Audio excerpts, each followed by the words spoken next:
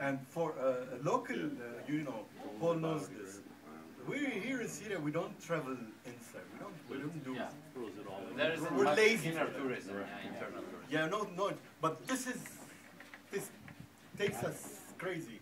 This Marmousa, as Syrians. Yeah. Well, we come from all over Syria, especially to visit this place, Muslims and Christians, from all the dominations. This summer, probably because of Ramadan, there have been, we have realized that there are much less Syrians, but probably of Ramadan, because exactly in holidays, and so many don't feel to either to travel with a bus driver who doesn't drink and doesn't eat, or that's little security risk. And so on the other side, Muslims maybe who would do normally a day trip or so to Marmousa, nice old place, or I don't know.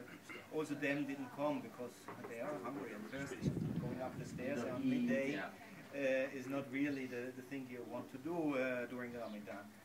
And so it was quite weak this time. We realize a shift slowly to Asia of the visitors now. So still Italians are very much because of the German.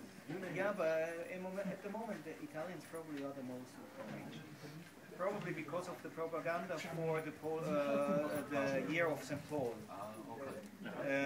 This took very well in Italy. They did very much in Italy for the year of St. Paul. They like St. Paul somehow.